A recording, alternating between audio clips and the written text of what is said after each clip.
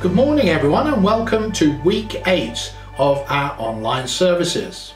And in this lockdown season where we're not able to gather together, it's so encouraging to know that so many are tuning in at this time to these services and worshipping together wherever we are.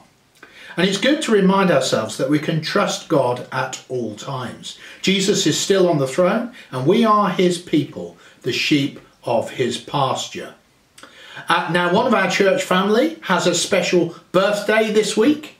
It's Esther Green. She's 21 on Wednesday, so many happy returns for Wednesday to Esther. Well, I hope, like me, you've been encouraged in recent weeks to see the faces and voices of different members of our church family waving and saying hello. And the good news is that we've more this week. As well as that, we've got a special hello and video from our BMS missionaries, Bethan and Gareth Shrubsole in Chad. And so we'll see those now.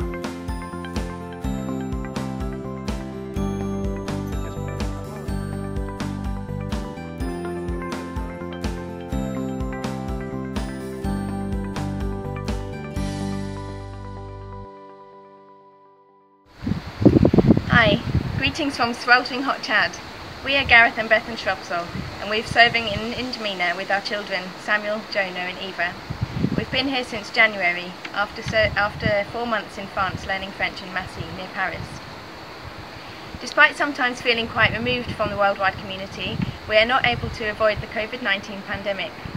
So far there have been 23 verified cases in Chad, 2 of which have been healed.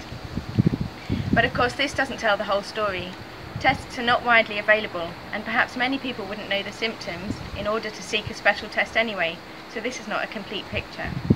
In order to prepare for this pandemic, Guinea 2 hospital staff have been taking temperatures of patients before they come into the hospital, ensuring that everybody is washing their hands and also using a health questionnaire to verify people at higher risk, ensuring that suspect cases are sent to another hospital designated by the government. But if that hospital becomes too full, if this really takes off, then we may also end up treating cases here. So we've prepared a potential isolation area, we've been stocking up on bottled oxygen, on masks, on gloves, and all the other things that we might need. The government have been active here. They wisely closed all the schools, the non-essential shops, the hotels with their swimming pools, the churches, the mosques. They've restricted public transport and they've banned gatherings of over 50 people. There's also a night curfew between 8 PM and 5 AM, so we're really hoping this will limit the spread of this disease. But of course these things have an economic impact, and here in one of the world's 4 poorest countries, that could be the real problem. There are so many other health problems here in Chad, and if people can't afford to pay for their health care, then there will be people suffering from these other problems as well as COVID-19.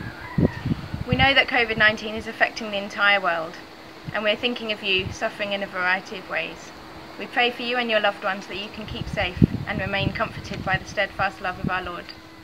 We're also praying for world leaders to make wise decisions, both in Chad, in the UK and the wider world. We know that BMS World Mission is helping people affected by COVID-19 in many countries across the world. Here at Guinea 2 Hospital, we've recently received a £20,000 grant from the COVID-19 Relief Fund, which will be vital for keeping this hospital open and running and treating all sorts of conditions over the next few months.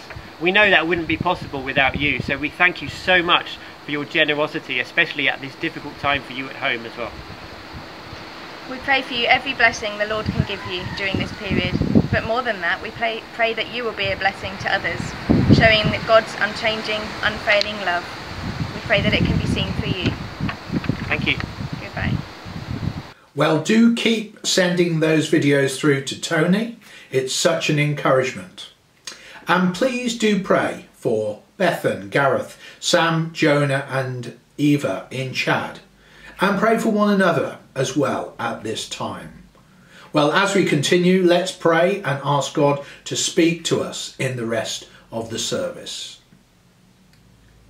Dear Heavenly Father, we thank you that you are not a silent God who leaves us guessing as we face the puzzles and trials of life. Rather, we thank you that you speak to us through your word. And so we pray now that you might give us open hearts and minds to hear what you have to say to us this morning. Show us more of Jesus, we pray, and we ask this for his name's sake. Amen.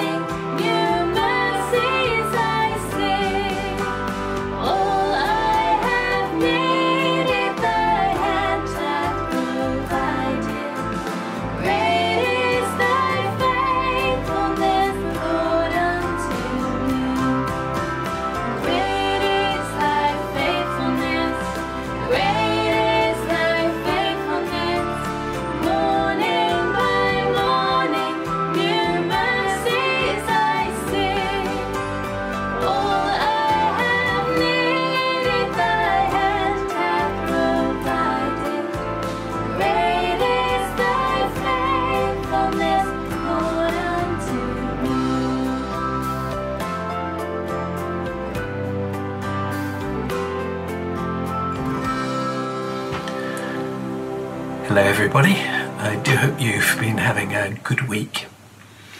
We're living in quite difficult times at the moment. Some of us will be missing friends, family members perhaps we can't see, and we don't like being shut in very much. It's easy in difficult times to feel a little bit like this. Or even this, which could be even worse. Getting grumpy's not hard for most people, including me.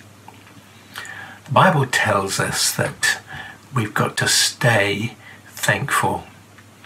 Here's a verse from 1 Thessalonians 5, verse 18. I'm going to read it, and then why don't we read it all together for a second time. Give thanks in all circumstances, for this is the will of God in Christ Jesus for you. Let's say together, give thanks in all circumstances, For this is the will of God in Christ Jesus for you. But how do we actually do that? Here's some things that I find really helpful.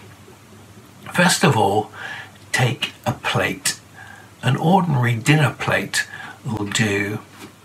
And then think of the best meal you've had this week.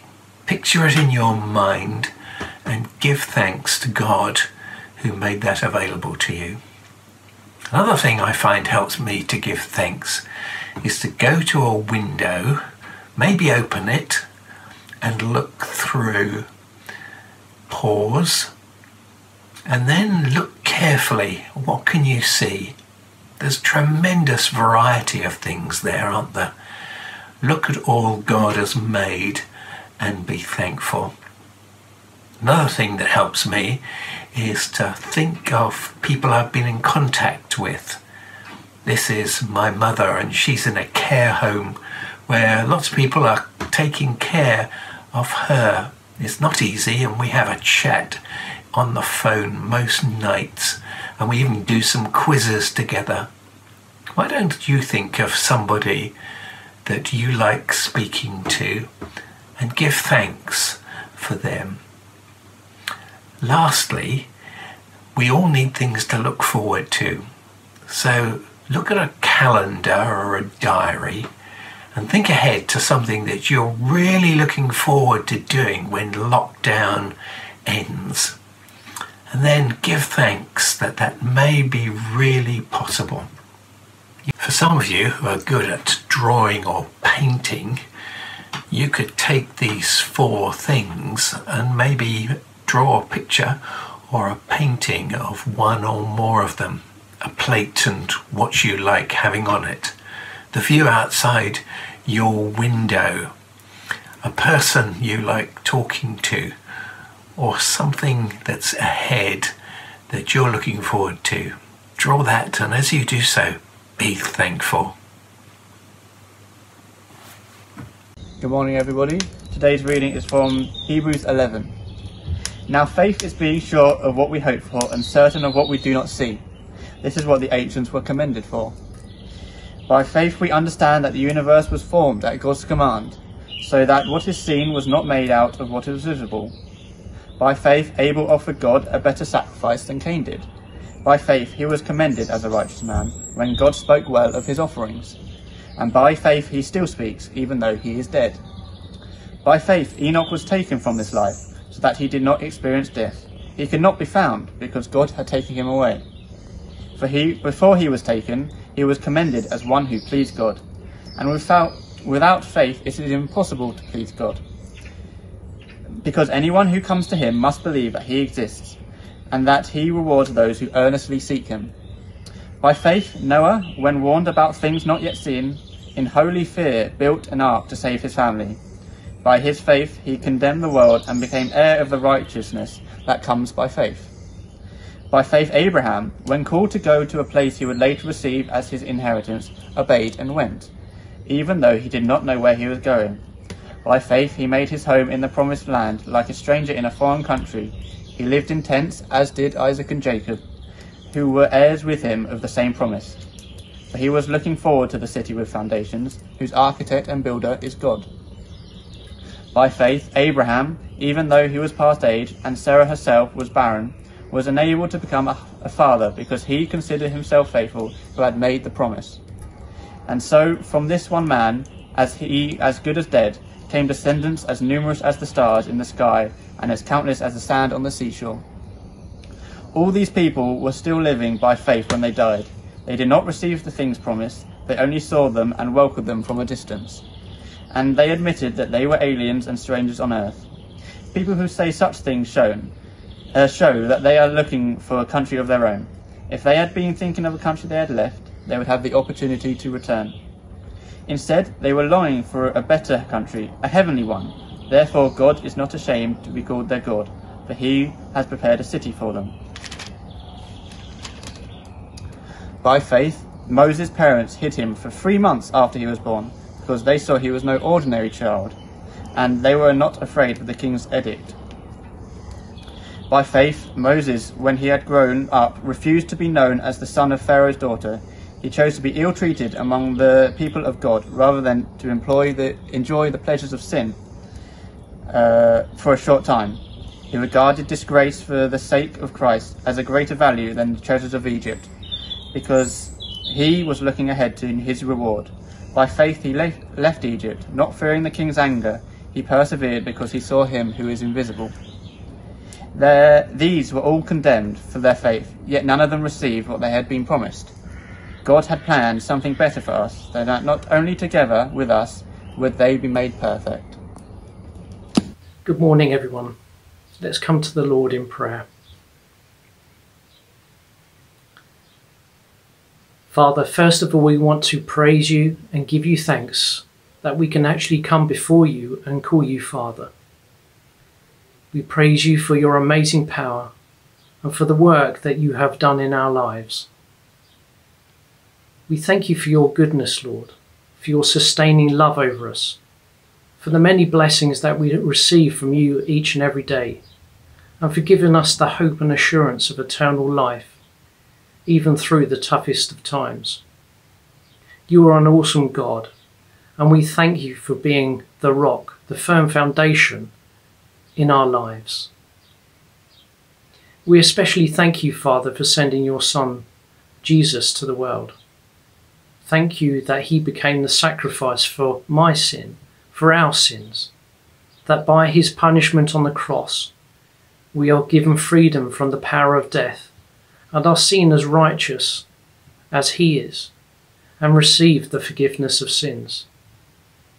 Father, please forgive us when we don't thank you enough for this, when we don't thank you enough for who you are and for all that you have done and given.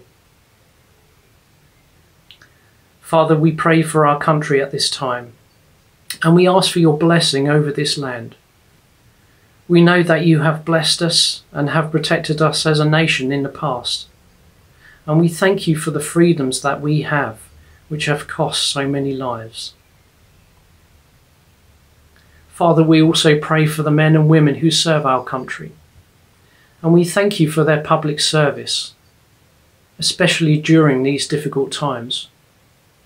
We pray for our government, Lord, for those who you have placed in authority over us.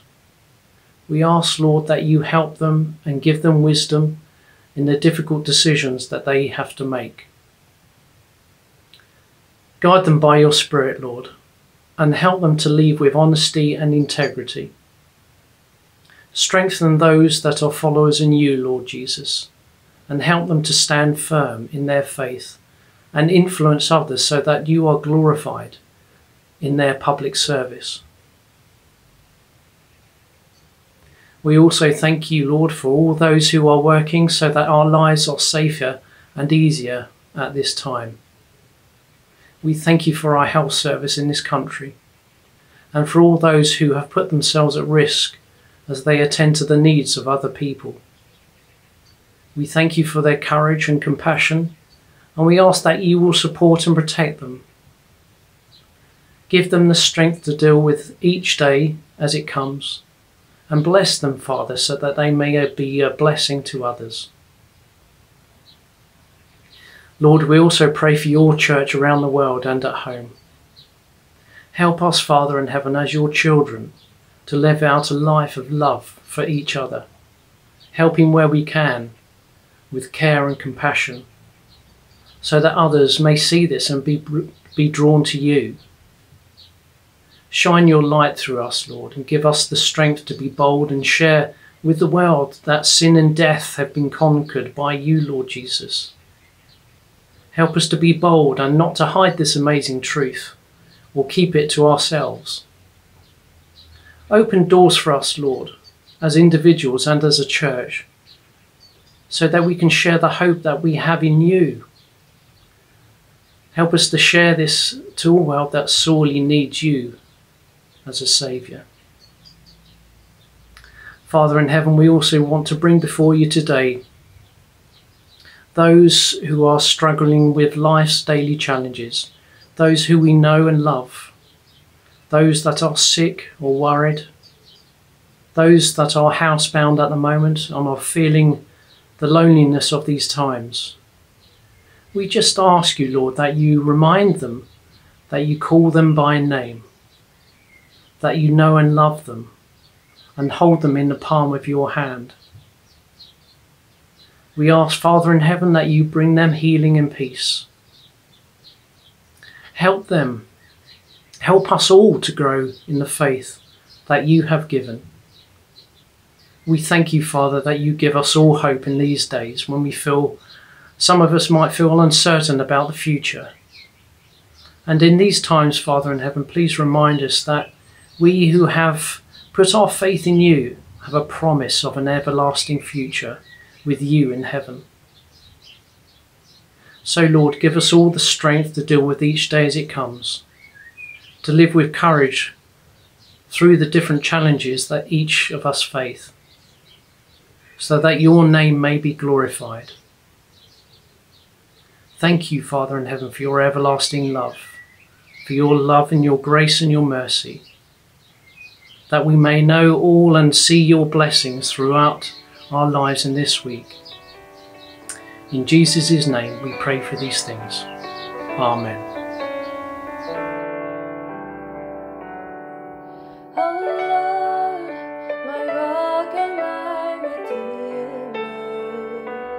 Greatest treasure of my longing soul, my God, like you there is no other.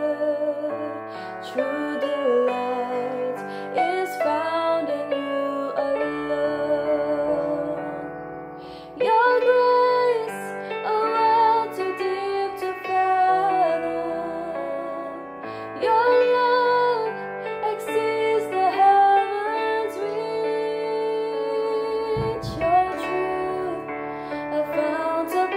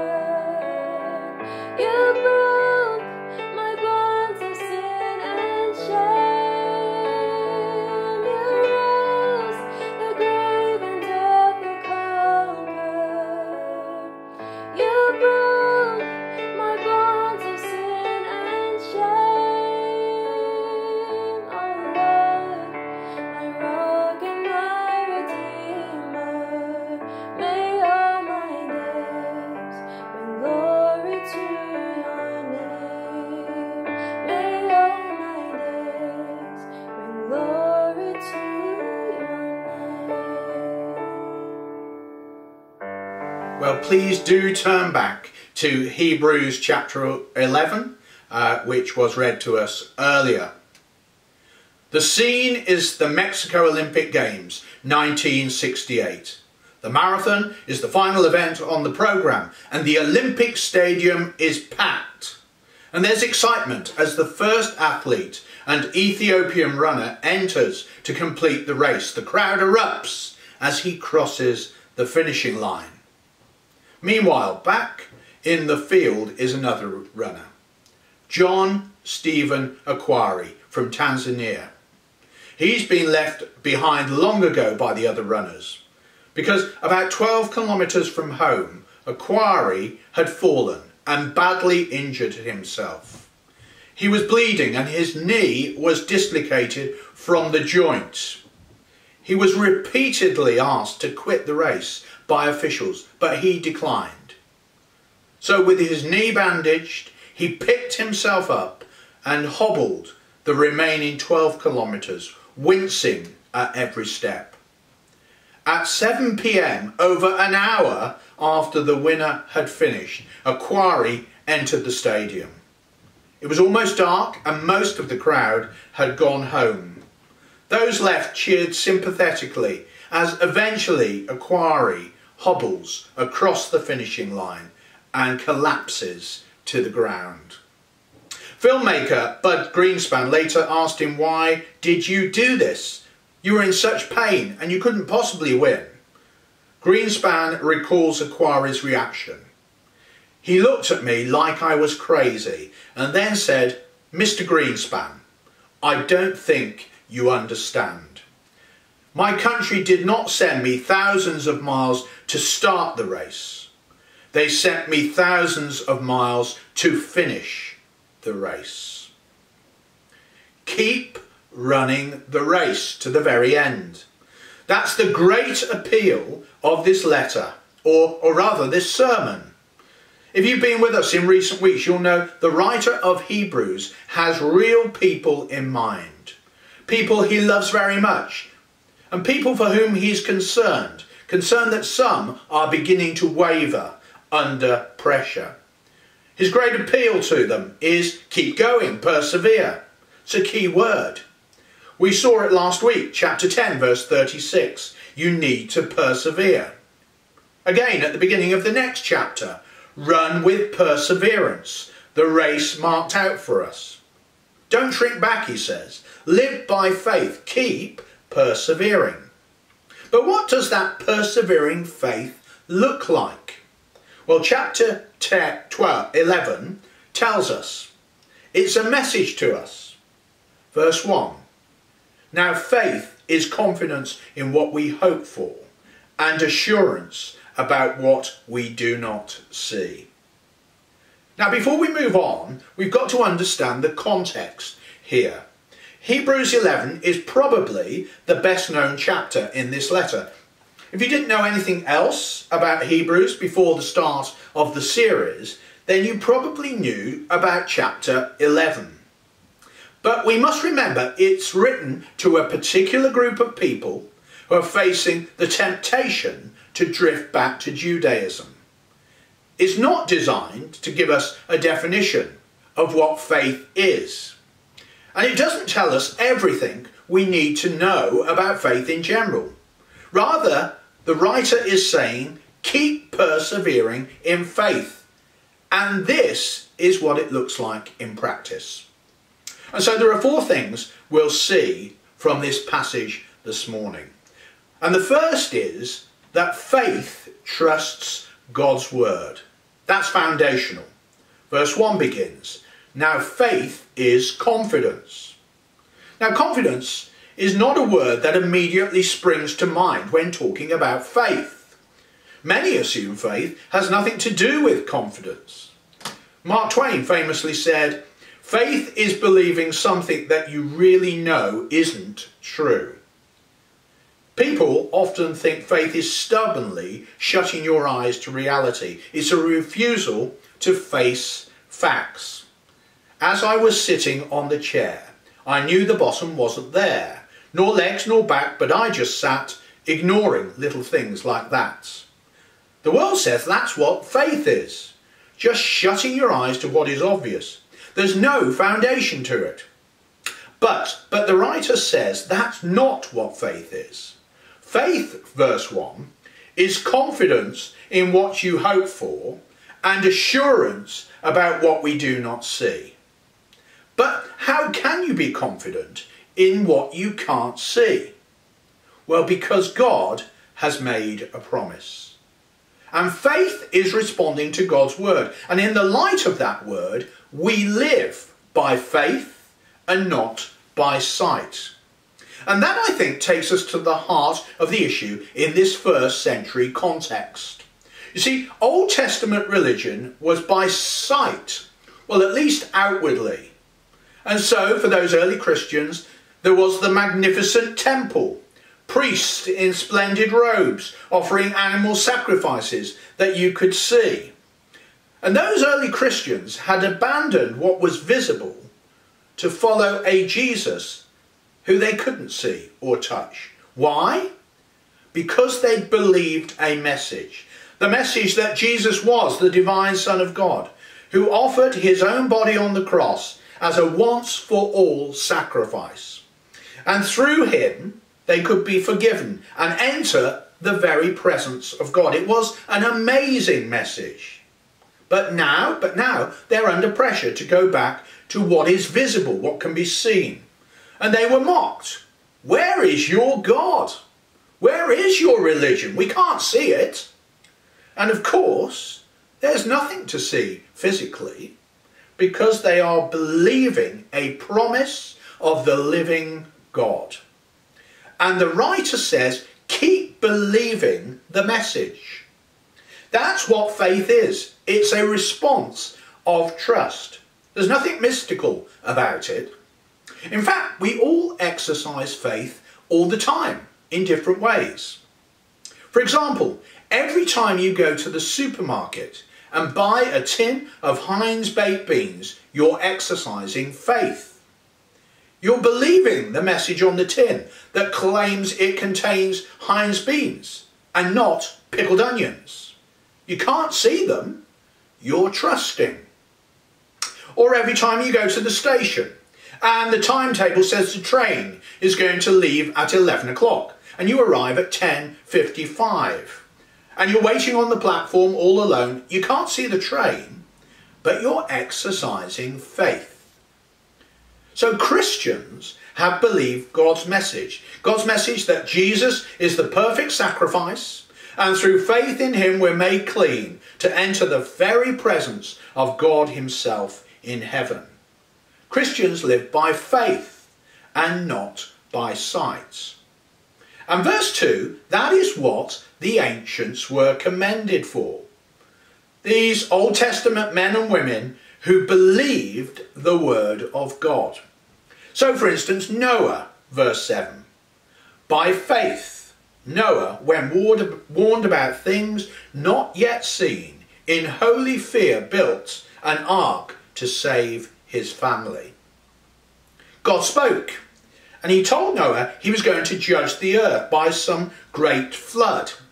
Now, Noah couldn't see the flood, and there was no rain at that time, but he believed.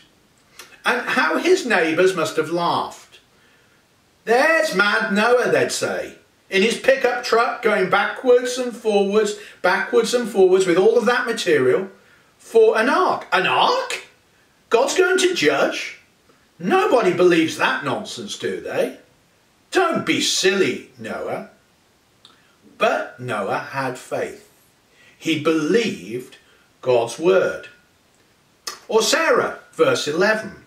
By faith, even Sarah, that's Abraham's wife, who was past childbearing age, was enabled to bear children because she considered him faithful who had made the promise. This goes right back to the time when God spoke to Abraham and said, Abraham, I'm going to bless you by giving you many descendants. And through those descendants, there'll be a great nation. And through that nation, salvation will come to the world. That's the embryonic gospel promise that is finally fulfilled in Christ. And at the beginning it looks impossible, because Abraham and Sarah can't have children. And Sarah, well, she's way past the menopause, but she believed God's word and trusted. And sure enough, the miracle happened. And the writer says that's what persevering faith looks like. And so he's saying to these first century Christians, don't go back to the temple and the rituals you can see. Keep persevering with faith in Jesus. Faith trusts God's word.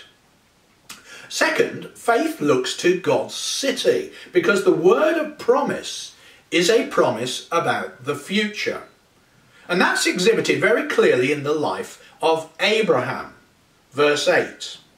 By faith, Abraham, when called to go to a place he would later receive as his inheritance, obeyed and went, even though he did not know where he was going.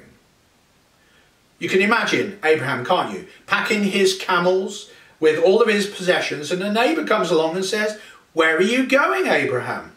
And he says, "I don't know." "You don't know?" "Yes, I don't know. God told me to go, and he said he'd make it clear along the way. And so I'm going." And he went, leaving Ur of the Chaldeans, where he enjoyed, it seemed, great wealth, and he headed on a pilgrimage towards a place that hadn't yet been revealed to him. And that's a picture of the Christian life. Christian life is a journey. And when we begin to follow Jesus, none of us know quite where that will lead. So when I started out in banking with Lloyds, it never occurred to me that I could end up as a minister of a church in Kent.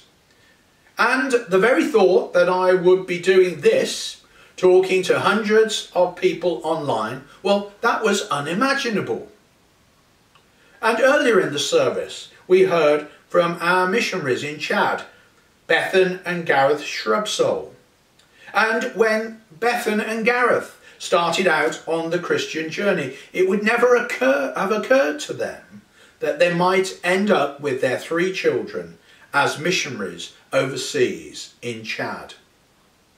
And for others of us, well, we'll end up doing the kind of things and living in the kind of places that we'd always expected. But nonetheless, the moment we begin to follow Jesus, we are leaving things behind. We're no longer going with the flow. It's a whole change of orientation of our lives, and none of us quite know where that will lead in the days ahead. Verse 9, Abraham arrived in Canaan. He's told it's the promised land, and yet he still lived like a stranger in a foreign land. Abraham, who's been promised this land, we're told, lives in a tent, as does his son Isaac in time, and his grandson Jacob. But it didn't worry him. Verse 10, for he was looking forward to the city with foundations, whose architect and builder is God. And those Old Testament saints never did reach their true home in this lifetime. Verse 13, they were still living by faith when they died, and they did not receive the things promised. They were foreigners and strangers on earth, yet they didn't look back, or, verse 15, they would have had the opportunity to return. Just as the Hebrew Christians had the opportunity to return to the temple. But the saints of old did not look back. And even though they hadn't arrived yet, they kept pressing on. Verse 16, they were longing for a better country, a heavenly one. So God is not ashamed to be called their God, for he has prepared a city for them. The Bible, you might say, is a tale of 2 cities. The first represented by this world, a world and society built as a temple of human achievement for human glory without reference to God. And the second, God's city, the New Jerusalem, Mount Zion as it's described in chapter 12. And one day, says the book of Revelation, this world as we know it will fall, and God's new city will come, one whose foundations are absolutely secure and will last forever. And the Bible says we're not made for this present world. This world is not our home. And failure to recognise that will undoubtedly bring huge disappointment in this life. If people live as if this life is all there is, they will never be fulfilled, whatever their achievements. And when failure or suffering comes, if this life is all there is, then they won't cope. Whereas those who know their eyes are fixed on a future city can cope with the ups and downs of life because their goal is beyond. This present world is not their destination. And so it doesn't matter if they only live in a tent. It doesn't matter. And if my fortunes or circumstances change, as they often do, and we've only just got to look at the current situation with the coronavirus to see that that's true for everyone. And whilst that is not easy, if I'm a Christian, it's not the end of the world. Because I recognise the things of this earth, they're temporary. And they're not what I'm focusing on ultimately. I'm looking forward to the eternal city that is to come. So faith trusts God's word.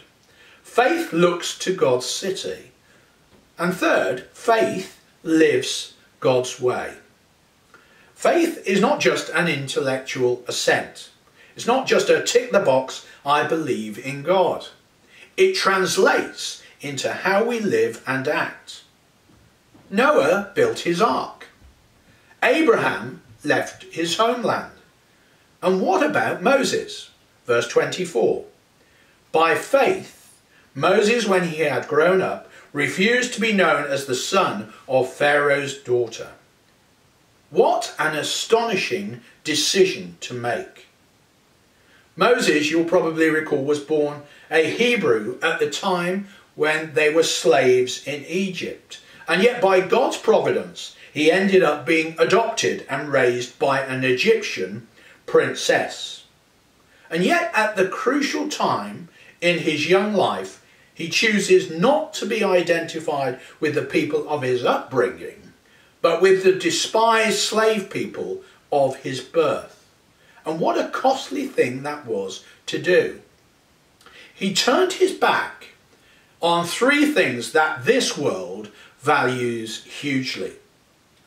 Status, verse 24, refusing to be known as the son of Pharaoh's daughter, a member of the royal family. You can't go higher than that, can you? Pleasure, verse 25, rather than enjoying the fleeting pleasures of sin, choosing to be ill-treated with the people of God. And, verse 26, prosperity. He regarded disgrace for the sake of Christ as of greater value than the treasures of Egypt. And Egypt was an astonishingly wealthy land. And when these things are dangled in front of us, and often what's dangled is not abandon Christ altogether, but just drift a little.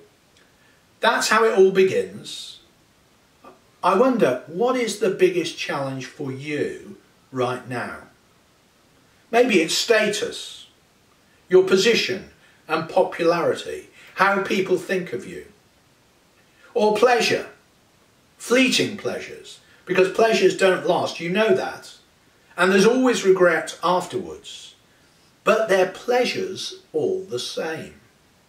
Or prosperity, how tempting in this world, where we have so much to accumulate and to use what we have just to do all the things I want to do and to live the way I want to live, rather than to use them as God wants us to. And these are regular challenges. Day after day we're going to have to make choices. Will we live by faith or go with those other things? And it may be a choice about a job or a relationship. And just occasionally we'll face a choice that will determine the whole direction that we will travel. Moses had that kind of moment. And yet amazingly, he was uncompromising, despite the cost, and unafraid. Verse 27. By faith he left Egypt, not fearing the king's anger. He persevered because he saw him who was invisible. He kept going in the life of faith. He was unafraid. Fear determines a lot about how we live our lives. You're with a group of friends and you know what they're doing is wrong. So do you speak out or do you keep quiet and join in? Your decision will be governed by who you fear. Or at work, there's an expectation about how to act in that culture that you know is wrong. And you know if you speak out, then you'll face derision, or perhaps worse. Perhaps there's a bully of a boss who marginalises you because of it. Do I fear them, or do I fear the living God? Moses, we're told, verse 27, didn't fear the king's anger. He persevered because he saw him who is invisible. You see, faith is a question of how you look. Do you look just with a physical eye, where Pharaoh looks very impressive, doesn't he? Or do you look with the eye of faith and see another throne with the King of Kings sitting on it? It's a question of how you look. It's a question of where you look. This world only, or the world to come? Moses, the end of verse 26, was looking ahead to his reward. You see, living God's way is not foolish because, and here's my final point, faith receives God's reward. Moses was looking ahead to his reward. The whole of chapter 11 gives examples of those who were looking ahead to their rewards, and they weren't foolish. Chapter 10, verse 36. You need to persevere. So when you have done the will of God, you will receive what is promised. The life of faith is worth it. You won't miss out. Chapter 11 underlines that over and over again. However, if you live the life of faith, this world will not commend you. They won't understand you. They'll think on occasions you're utterly mad. Why are you living in that place or taking that job? Because you want to serve in the local church? Why are you taking your family to another part of the world that's messy and difficult when you could enjoy comfort? Because you're committed to telling others about Jesus. Saying no to what everyone else thinks because you believe the Bible. The world will not commend you for the life of faith, but God will. Verse 2. This is what the ancients were commended for. Verse 4. We read Abel was commended as righteous. Commended by whom? Not the world, by God. The end of verse 5. Enoch commended as one who pleased God, and without faith it is impossible to please God. Same again at the end of the chapter, verse 39. These were all commended for their faith. yet none of them received what had been promised. Some, in fact, suffered terribly. Verse 36 and 35 and onwards, tortured, jeered at, flogged, even put in chains and imprisoned. There are some false teachers who say that if you just have enough faith, then everything in this world will be hunky-dory. You'll have health, wealth and prosperity. And if you haven't got that, it's just because you're not exercising enough faith. That's not what the Bible says. The Bible is very honest. It says if you live a life of faith now, it won't be easy. And all these examples in chapter 11 of lives lived by faith, did you notice they did not receive what was promised in their lifetime? Because, verse 40, God had planned something better for us, so that only together with us would they be made perfect. All these Old Testament lives focused on the coming of the Lord Jesus Christ. And through him, as we've seen previously, we can enjoy perfection. In God's sight, if we trusted in Christ, we're perfect. We're able to enter his very presence. We know it by faith in part now, and we'll know it in full when Jesus returns. And then we'll enjoy eternal life in the heavenly city, the glorious new creation. And when that happens, I can tell you this, none of us will be saying, I wish I hadn't lived that life of faith. None of us will be saying, I wish I hadn't persevered. I wish I hadn't made those sacrifices. I wish I'd followed the crowd and gone with the flow to the temples that they worship. No one will be saying that on that day, because faith receives God's reward. It's not a foolish thing to do. And so, my friends, persevere. Keep living the life of faith. Let's pray. Heavenly Father, thank you for all of these examples from the past.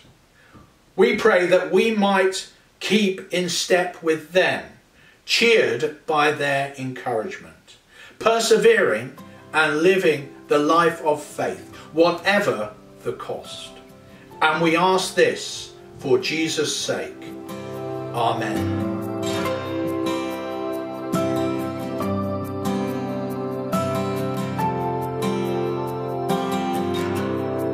This life I live is not my own, for my Redeemer paid the price.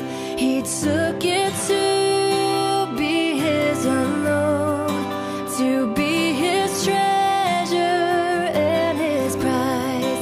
The things of earth I leave behind, to live in worship of my King. His is the right to rule my life, mine is the joy to live for him.